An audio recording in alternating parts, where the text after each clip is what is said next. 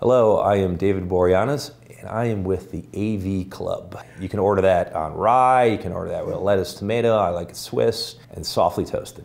Sliced in half, bam.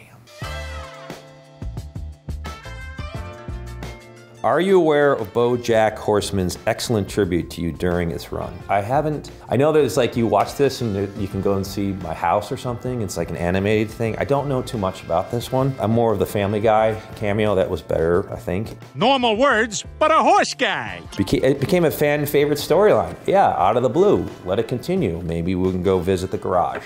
Okay, would you ever want to revisit your beloved characters like Silly Booth or Angel? You know, as time progresses, you just don't have that youthful look that you had in your late 20s and early 30s. But then again, he was a 242-year-old vampire with a soul, so that would make him probably like 260-something with a soul now, so I don't know how that would look. Again, Silly Booth, I think, may be a little bit more intriguing as far as like getting back to see where he's at with Tempest Brennan, and that banter, you just can't beat that. So I think that may be more of a realistic approach as far as I'm concerned. Can you share the story of how you got involved with Dido's White Flag music video? They offered me this video and my manager's like, you gotta do it, you gotta do it. And I was like, okay, sounds pretty interesting. And this is no lie, went to the costume fitting, had no idea who Dido was in the room with her asking who's Dido. I had no idea who she was. That was very embarrassing for me. And yet that was a lot of fun. That took, I think, 3 nights to shoot. And the way they shoot music videos is like take after take after take. I remember being on Hollywood Boulevard in the fancy car and I had a tuxedo on. But yeah, that video and that song was